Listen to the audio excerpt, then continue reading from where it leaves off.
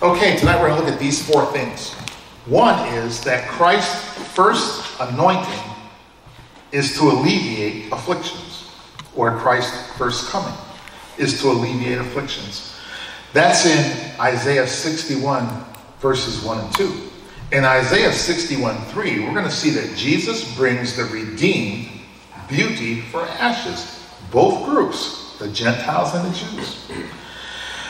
The third thing we're going to look at is in Isaiah 61, 4 through 9, that God's favor restores his people to a place of prominence among the nations. The church is going to be raptured, and then the church is going to come back and help Jesus safeguard Israel. Most of Isaiah 61 is written for the time of the millennial kingdom, at least verses 4 through 9, as is verses 10 and 11. We're going to see in Isaiah 61, 10 through 11, the bi-ethnic bride of Christ will bask in God's beautiful salvation. This is going to be a pretty cool sermon. We're going to be all over the Bible today. Next slide. In Isaiah 61, 1 through 2, we see that Christ's first coming, or his first anointing, is to alleviate afflictions. In Luke 4, 16 through 30, Jesus Christ quotes Isaiah 61 through 62a. He leaves out the B part of verse 62. Verse 62b says that Christ will come to, let me go back and find it. That Christ will come. He says, the Lord has anointed me to bring good news to the poor.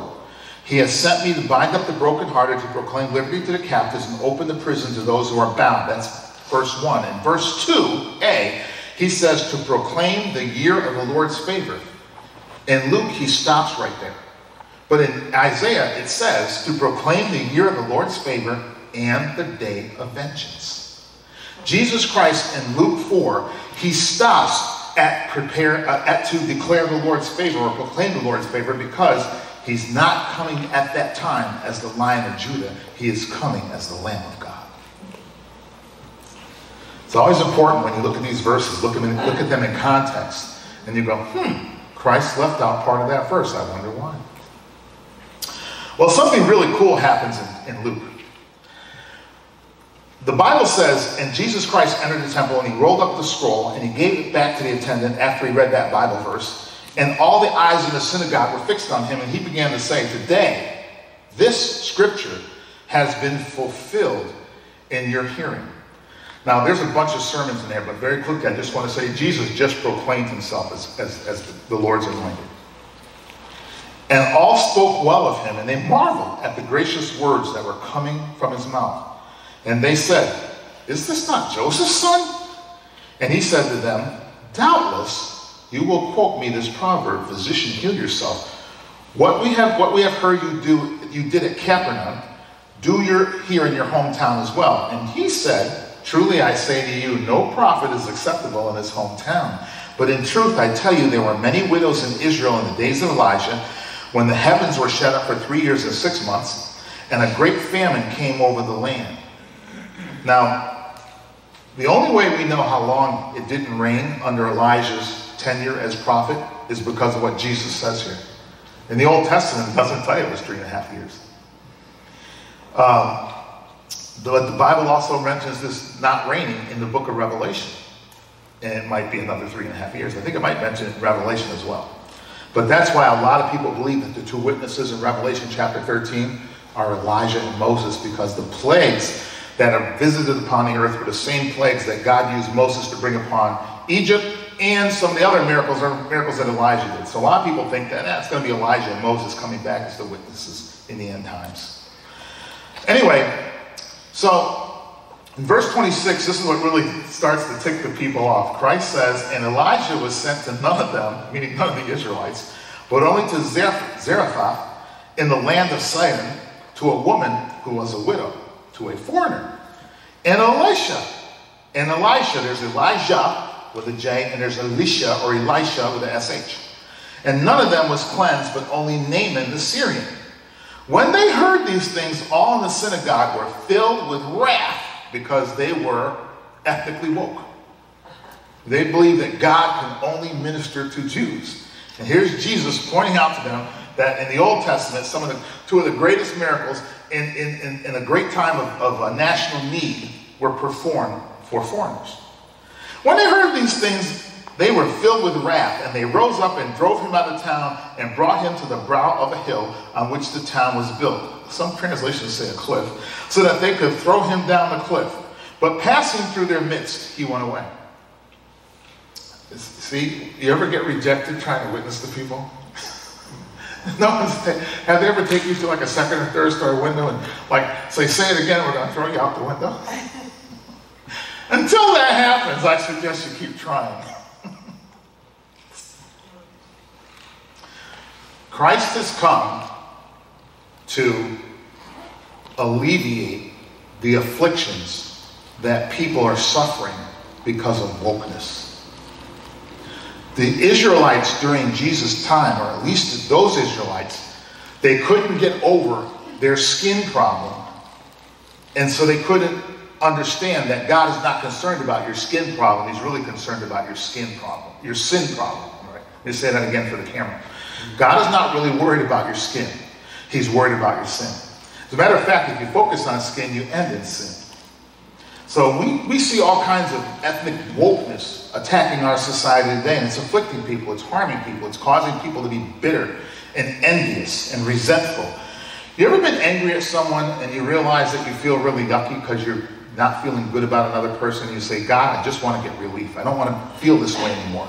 Well, there are a lot of people in our society that are walking around full time feeling bitter and angry and resentment. They're feeling all these yucky things because they are trapped in wokeness. And we believe that God wants to alleviate all the wokeness. Let's go on to the next slide. Now, where Jesus, in Isaiah 61:1 and in Luke 4:18, Jesus represents himself as the Redeemer during his first coming. He doesn't yet get into the fact that he's going to be coming back as the Lion of Judah. He's really focused on coming as our Redeemer and Healer. So during Christ's first coming, it's recorded in the Gospels. I'm going to give you a couple of history lessons, biblical history lessons, so that you can kind of get these details straight in your head. This is just the first one. We're going to review this in greater detail in a few more slides. Now, during Christ, his first coming is recorded in the Gospels. And that is captured in Luke 61:1 through 2a. Then Christ is going to come back. He's not going to touch the earth. The Bible says in 1 Thessalonians, we will meet the Lord in the air. He's going to come back to rapture the church, which at that time mostly will consist of Gentiles. He's going to return a third time in Revelation to rescue and restore Israel. In Christ's millennial kingdom, Jerusalem is going to be his headquarters. Now, I was talking to a Christian yesterday who said, you know, you're about 7 or 8 years ahead of society. I said, what do you mean by that? Oh, ahead of the church. I said, what do you mean by that? Well, everything you say from the Bible is true. But the church isn't ready to hear it. The church just wants to focus on love. So I said, all right, you're saying that the church believes the Bible, right? But it only wants to focus on love. Does the Bible portray Jesus as just a loving guy, or does it portray him as both the Lamb of God and the Lion of Judah? The Christian said, well, obviously both. I said, okay, so if the Christian said, Jesus is he's loving us into heaven right now. I said, okay, what happens on Judgment Day? Well, Jesus who loves us, he will receive us into heaven. I said, that wasn't a question. That's part of Judgment Day. But what happens to the other people? Have you ever read John 5:22? Jesus says this in John 5:22 and 23. For the Father judges no one, but has given all judgment to the Son, that all may honor the Son just as they honor the Father. Whoever does not honor the Son does not honor the Father who sent him. I said, now, obviously God is love and Jesus loves us, but is that Are you interpreting that love means that Jesus Christ accepts anything that we do, any way that we do it, and he has no standards? No, I'm not saying that. So let me ask you this question. Are you as a Christian, are you in love with the love of God? Or are you in love with the God of the Bible who reveals himself consistently from Genesis to Revelation? If you say the church just wants to focus on love, you have to be careful, because you may just be in love with the love of God, as opposed to being in love with the God of the Bible who reveals himself consistently from Genesis to Revelation. Revelation 5:5 says this. I'm going to read 1 through 5. This is John the Apostle. He's getting this glimpse of the God's throne room in heaven. And he says, "Then I saw in the right hand of him," meaning Christ, "who was seated on the throne." This is God seated on the throne, written within it on the back, sealed with 7 seals. Okay, these are the 7 seals of God's wrath. "And I saw a mighty angel proclaiming with a loud voice, 'Who is worthy to open the scroll and break its seals of wrath upon the earth?' And no one in heaven or on the earth or under the earth was able to open the scroll or to look into it. And I began to weep loudly," says John, "because no one was found worthy to open the scroll or to look on it. And one of the elders," there's 24 elders, "said to me, 'Weep no more. Behold, the Lion of the tribe of Judah, the Root of David, has conquered, so that he can open the scroll and its 7 seals.'" And in Revelation chapter 6, the Lord Jesus Christ begins to open God's scrolls of wrath upon the earth. And in Revelation 6:13, I believe it is, the powerful and the weak of the earth, they run into caves, and they say, or mountains and caves, and they say, "Hide us from the wrath of the Lamb." Are we in love with the love of Jesus? Or are we in love with the Jesus of the Bible? Next slide. Christ came to alleviate afflictions. It says in Isaiah 61:1 to bring good news to the poor. The word poor means that you are afflicted by depressed circumstances. It's not really a financial thing. It can be, because if you're poor, if you have no money, you're afflicted. I've known some wealthy people who've told me, "You know what, I worry a lot about my money. So I'm afflicted too." All right. Now, he came to bind, that means to heal, to mend, to relieve the brokenhearted.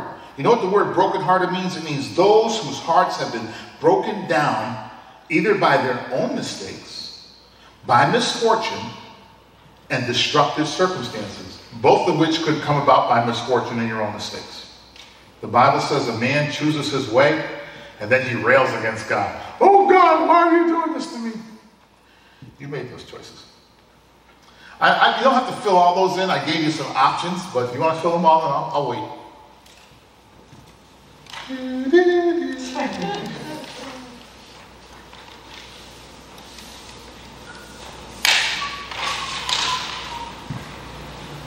I love teaching the Bible, but boy, is it challenging at times to make all the connections and to keep them all straight and sequential so we can understand them. Ready? Now, next slide. In Isaiah 61:1-2, we see that Christ is anointed to heal hearts. The heart says, well, this is in the Hebrew, the heart is the inner person, the seat of our motives and determinations and passions, from which stem our moral character. The Bible says in Jeremiah 17:9-10, the heart is deceitfully wicked. Who can understand it? I've been on a couple of committees, and sometimes a person on the committee will say, "Well, we just want to know what's in their heart." And I'm like, you can't understand what's in somebody's heart. Jesus does not tell you to be a heart inspector. It tells you to be a fruit inspector. By their fruit ye shall know them. Because, well, anytime I'm on a committee and someone says, "Well, we just want to know their hearts," that's a person trying to control the situation. And every committee I've ever been on, as a young man, I've been on committees, didn't know what to do about that. And now I recognize it. When people start saying, "Well, we just want to know what's in your heart," that's the language of control. It's not the language of progress. Because you can't know what's in somebody's heart. You can only try. I tell them, we'll find out what's in their heart when we start. We'll see how they behave over time. Now, the heart is synonymous with the soul in Scripture, which is the effective center of our being, the capacity of our moral preferences. And that's both in the Hebrew and in the 1828 Webster's. Kind of an interesting concept.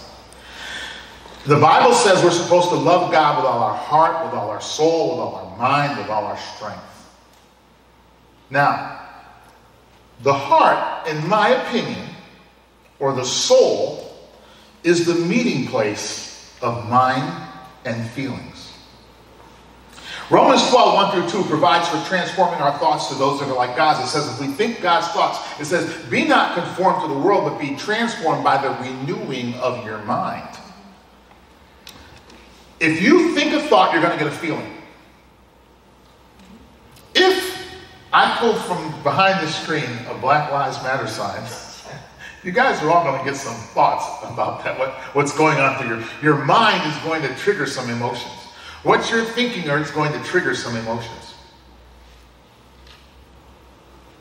You know, I used to tell my high school students, suppose I open up my briefcase and I pull out a Uzi instead of my books and some chalk in those days. I said, what's going on in your mind is going to create some very powerful emotions. Now, if you're a Christian, you would say, okay, what's he going to do with that gun? Now, wait a minute, there's nothing that can happen to me that God is not going to see me through. And because you start thinking God's thoughts, your emotions begin to line up with the fruit of the Spirit. Love, joy, peace, patience, etc. So if you think a thought, you're going to get a feeling. If you think God's thoughts, you're going to get feelings that are somewhat consistent with the fruit of the Spirit. Does that make any sense? It's not Christian magic. The Bible's very practical. All right, next slide. Now, Christ is anointed to release captives. The Bible says in Isaiah 61 that Christ has come, this anointed person of God has come to proclaim, that means to call forth liberty or freedom. And that word, liberty, freedom, means that which has been destroyed by the sword, by the pestilence and famine and brokenheartedness. Christ has come to liberate us from brokenheartedness. Christ has come to liberate us from the aftermath of war, from pestilence. Because of Christ, some of us never were deceived by the so-called pestilence called COVID. Now, to proclaim liberty also means, and it says to release the captives, that means he's going to carry us away. Remember, how many times in Scripture did we see Peter and Paul released from prison? God carried them away. But here's a challenge for us in our today's society. Ephesians 4:14, the Bible says, so that we may no longer be children tossed to and fro by the waves and carried about by every wind of doctrine, by human cunning, by craftiness and deceitful schemes. Isn't that what's attacking our world? We have all these doctrines. They sound righteous. They sound wholesome. They sound helpful. They sound positive. But they break God's 10 commandments. Christ does not want us carried away by the schemes of wokeness. Black Lives Matter. The church has become the tail being wagged by the dog of wokeness. That's why so many churches, they think they're being helpful by buying into the schema, these schemes that the world puts out there, and the church starts following them.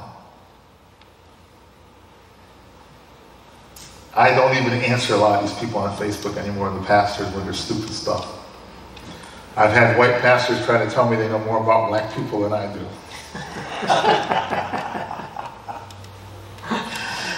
Yep, that is the deception. You listen to what the world says, and all of a sudden you become... I was in a grocery store one day, and these people, the clerk at the counter, and a bunch of people around me, black, white, They were trying to tell me that Barack Obama knew more about health care than Ben Carson. I said to them, finally I said, look, if you're this stupid, there really is no sense in me talking to you. I said, but because I'm who I am, I'm going to answer a few more questions. Yikes a hootie. Look at number 4. The opening of the prison to those who are bound. That means you're tied down, you're held secure and fettered. You know, many of our prisons are the result of wrong thinking. There's a way that seems right unto a man, but the end thereof is death. Of course, we could be physically bound also. Some of us are getting older, and we're feeling like our bodies sort of become the prison at times. Your body says, yeah, do that again and see what happens to you. Let's go on to the next slide. Jesus brings the redeemed to beauty for ashes. This is really cool. Christ beautifies the church during his first and second comings, during the gospel and the church age, right up and through the rapture, which is probably going to be, I don't know what you're going to call it, the marriage supper of the church age, I guess. The marriage supper of the Lamb age. We'll get to that in a minute. I don't know what we will call it. But Christ beautifies believers. The Bible says in Isaiah 61:3 to give them beauty for ashes is how many people sing songs about that. I trade these ashes in for beauty. To give them a beautiful headdress. That means to embellish them to be agreeable to God. That's beautiful in God's eyes. He embellishes us. He clothes us. He cloaks us with righteousness so we are beautiful in his sight. The 1828 dictionary says that it means to be agreeable to God with an expression of dignity. It's the elevation of the mind and your manner and your outlook and your speech to reflect who God is and what he does. Now, ashes means the dead remains from destruction and humiliation. The dead remains of destruction and humiliation. He's going to trade beauty for ashes. Isn't that a cool concept? And he also says he's going to give us the oil for gladness. Are we one slide ahead? No, we should be on the next slide, I'm sorry. There we are. Oil is the rich, soothing liquid that brings exhilaration instead of mourning.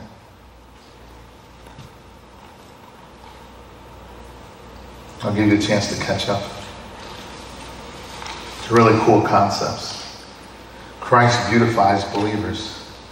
He embellishes us with the fruit of the Spirit. He embellishes us with imputed righteousness. Abraham believed God in Genesis 15:6, and the Bible says God reckoned it as righteousness. He accounted it as righteousness. John 3:16, for God so loved the world that he gave his only begotten Son, that whosoever believes will not perish but have everlasting life. You know that biblical Christianity is the only religion whereby God has done something for us to make us acceptable in his sight. Every other religion is going to make you jump through hoops and still not promise you heaven. The Jehovah's Witnesses, they say only 144,000 will be there. The rest might inherit the earth. Maybe. I don't know.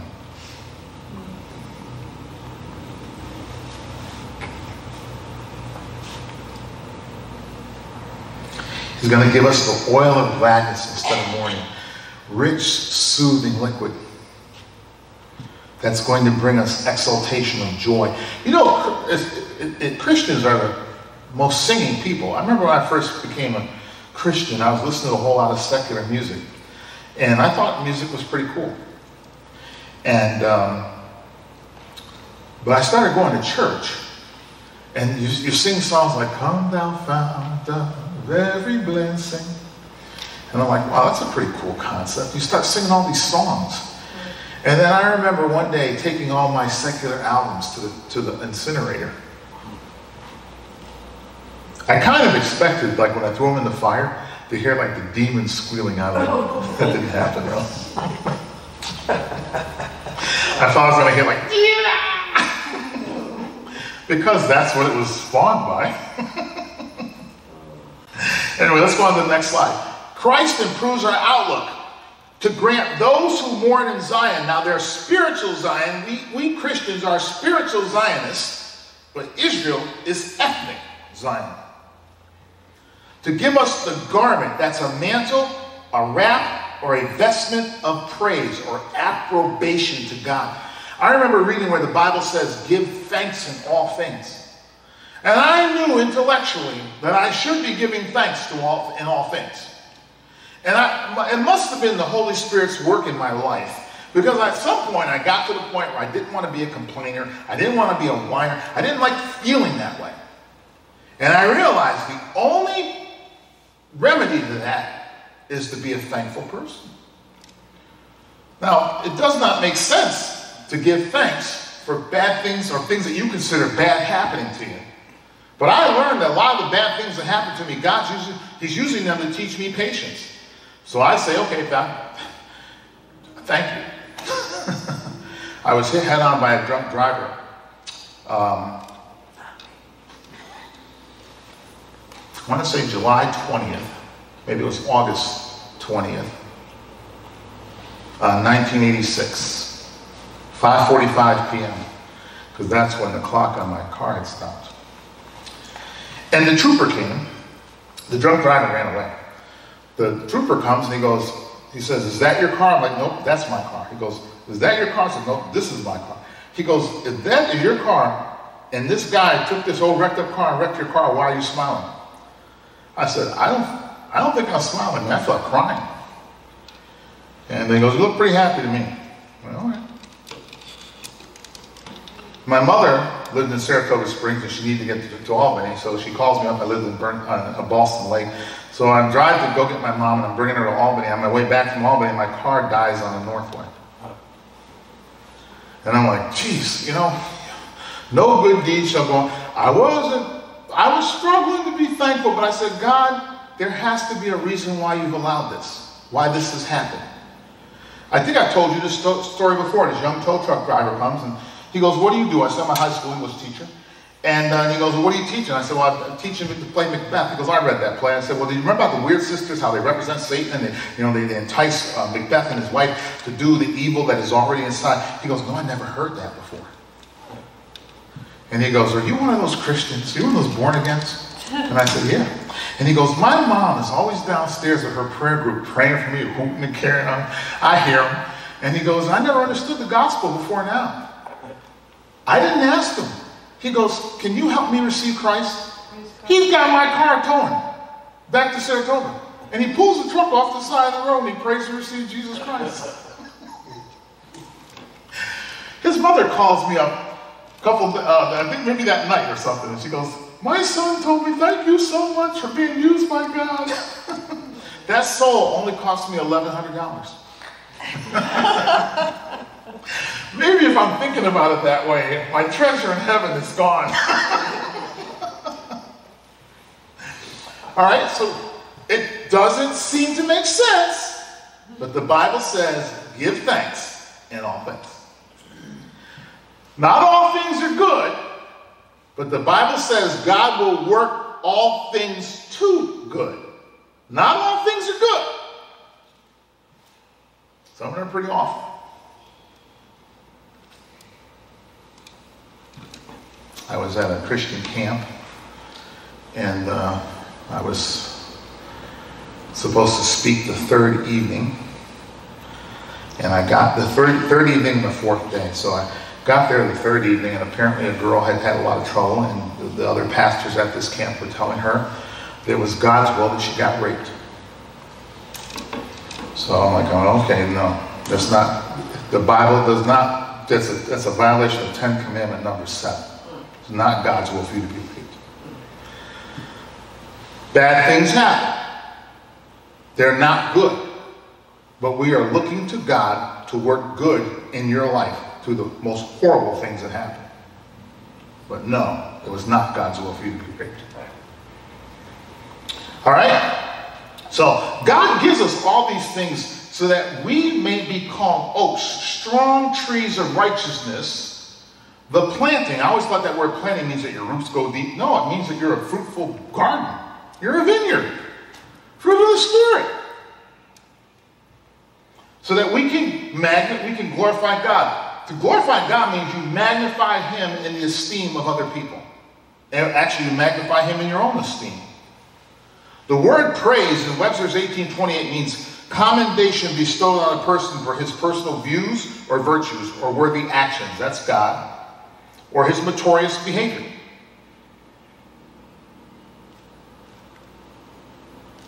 When praise is applied to the expression of public approbation, it may be synonymous with renown. Let's go on to the next slide. God's favor restores His people to a place of prominence among the nations. Boy, the Bible always talks about all this national stuff, and the church just ignores it. So here's what's going to happen. God is going to rapture the church, which will enjoy a 7-year marriage supper of the Lamb. I'm going to show you the scriptures on this. And then we're going to return with Christ to rescue Israel. Remember I showed you last week what the word grafted in means? It means that two living elements, the church and Israel, come together as one people of God. The church has not displaced Israel. Which I believe is another reason why God is judging America. Because we can't even get our politics biblically straight. Can we move on? You guys got this? This is some cool stuff I want to show you. Now, this is 1 Corinthians 15, 50 through 52. I tell you, brothers, want to read this together? I tell you this, brothers, flesh and blood cannot inherit the kingdom of God. Let me stop here. Why? Because God is a spirit. John 4:24. They that worship Him must worship Him in spirit and truth. At the moment of conception, you become an eternal spirit housed inside of your flesh. All right. Nor does the perishable inherit the imperishable. Behold, I tell you a mystery. We shall not all sleep, but we shall all be changed. For in a moment, in the twinkling of an eye, at the last trumpet, for the trumpet will sound, and the dead will be raised imperishable, and we shall be changed. Hallelujah. That is amazing. All right, let's go on. So what does this mean? Christ raptures the church, right? The word rapture means that you're going to be translated. Let me read this. It means that you're going to be, at Webster's 1828 says it this way. The translation means it's the removal of a person to heaven without subjecting him or her to death. It is the removal, the taking up of a person to heaven without subjecting him or her to death.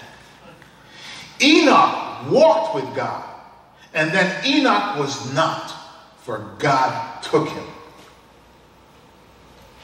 Way cool. All right, so now we are raptured in heaven. What are we doing in heaven? I believe it's during the period of the tribulation and Revelation.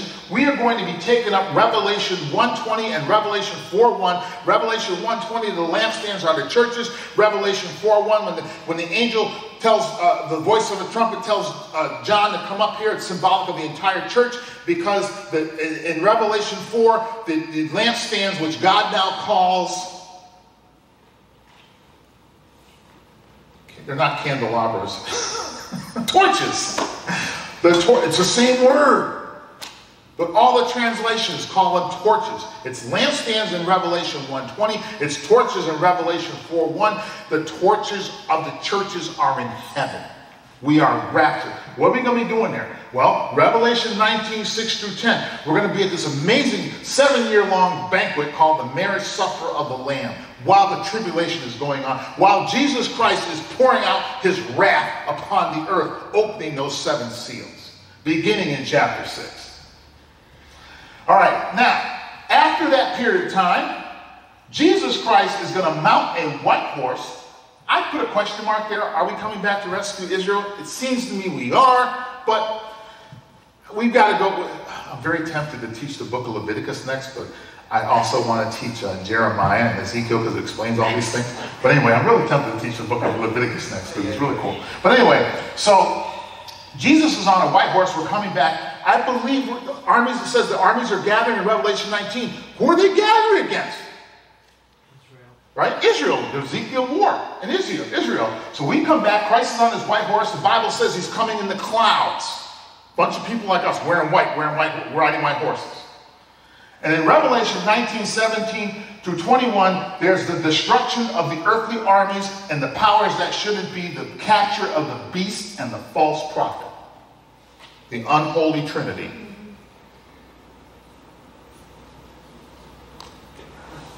Christians always say, God wins. Well, here's how God wins.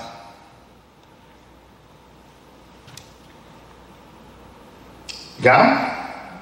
Let's move on. So this bi-ethnic bride of Christ, the Gentiles and Israel, we're going to bask in the beauty of God's salvation. Now, there's some really, really cool stuff in Scripture that God tries to show us this time and time again. Now, in both the Old and the New Testament, everyone's sins, they get grace in God's favor. God's favor is his goodwill. See, there's one plan of salvation in the Bible. You sin, you get grace.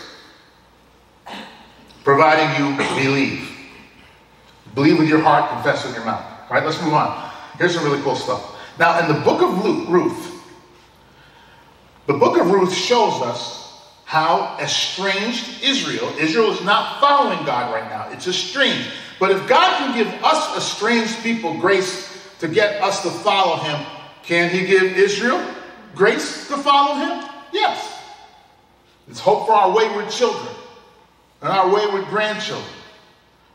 God can give anybody grace to move them to follow him. He won't bend, he won't go against your free will, but the Holy Spirit says, I believe it's in Corinthians, that the Holy Spirit, God works in us to will us to do his will. God works to give us the will to do his will. I pray this all the time. God, give me your will, give me the will to do your will. All right, now, the Bible shows us that Ruth, in the story of Ruth, in the book of Ruth, that Naomi is estranged Israel. She has left God's provision because there was a famine in the land. You know, when God tells Abraham to come follow me, the first thing Abraham runs into is a famine. What's up with that? As soon as our circumstances get a little tough, we think, oh no, I'm not in God's will. Yeah, you are. All right? So Naomi is estranged Israel who left God's provision, but whom God brings back to himself. She returns to Israel where God protects and supports her through the kinsman redeemer named Boaz. Jesus Christ is the kinsman redeemer of ethnic Israel because he's an Israelite himself. He is the kinsman redeemer. Ruth is the Gentile bride of Christ. You with me? Who gets grafted in or married into the salvation of the Jews. John 4:22, Jesus told the Samaritan woman, you worship what you don't know. We worship what we know, for salvation is from the Jews. Romans 11 through 24 explains how they're going to be grafted in. You can read it on your own. I do have it in my notes. I'm not going to go through that. You got me? You with me? All right, one more slide.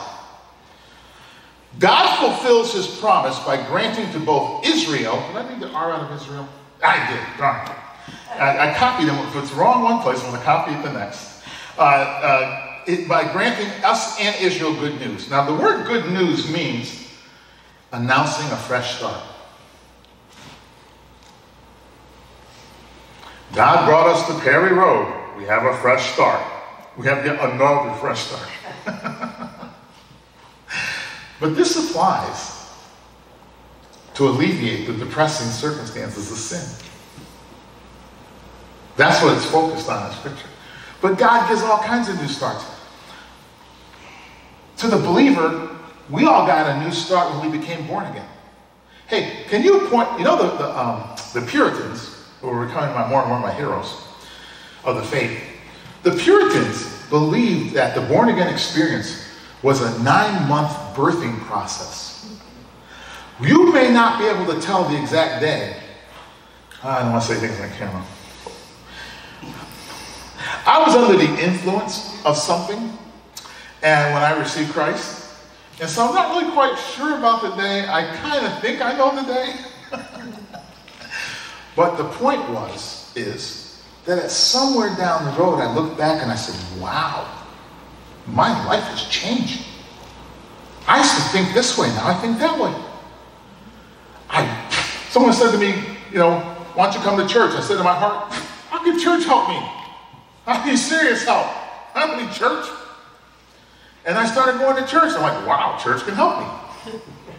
I thought this way, now I think this way. The Puritans didn't believe, saying the sinner's prayer was not invented, that we know of anyway in modern times, until the Second Great Awakening.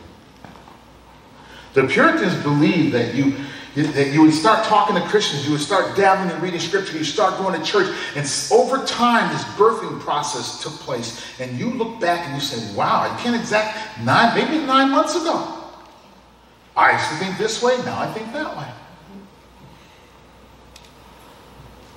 Then there was no such thing as a sinner's prayer. That was invented by, I believe, Finney, who guaranteed churches that if you held a revival with me over a certain number of nights, he would guarantee the churches so many confessions of faith. I think that's who invented I don't know if he invented it, but it was invented during that time. All right, let's pray. Look at this prayer. God, let's read this together. Lord God, thank you for sending Christ to redeem us and include us as your children of Abraham and grafting us into your promises for Israel. Help us be disciples who you can use to lift up Christ so he can draw all men to us through himself. Make us disciples who can help your church withstand erroneous concepts so we can worship you accurately. We ask these things in Jesus' name. And all God's people say, amen. Amen.